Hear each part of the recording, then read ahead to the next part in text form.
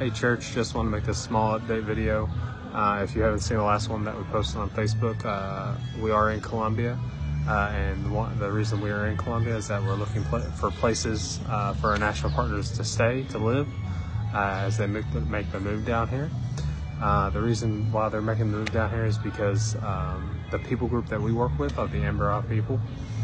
The bulk of them are actually from Colombia. They live in Colombia. And we're closer to Colombia. We're about as close as you can get to Colombia on the Panama side.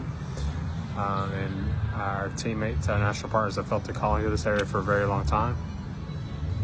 But while we've been here, just to kind of update you on the work that we're doing here, we've been able to visit about 4 or 5 indigenous villages and sharing Bible stories and worshiping with them and just sharing the gospel with them. A lot of them, they have a lot of mixed views. They've heard a lot of things, a lot of lies about what the gospel truly is.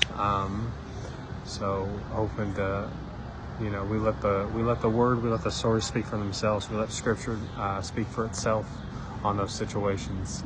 We try to present it as clearly as we can and as accurate and as faithful to the Bible as we can. So we pray that God opens their hearts to the truth.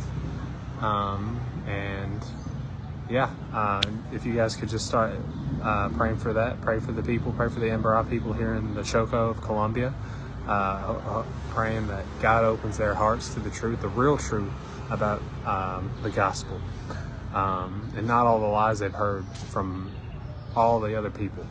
But pray for us as we're wrapping up here. We have a few days left here in Colombia.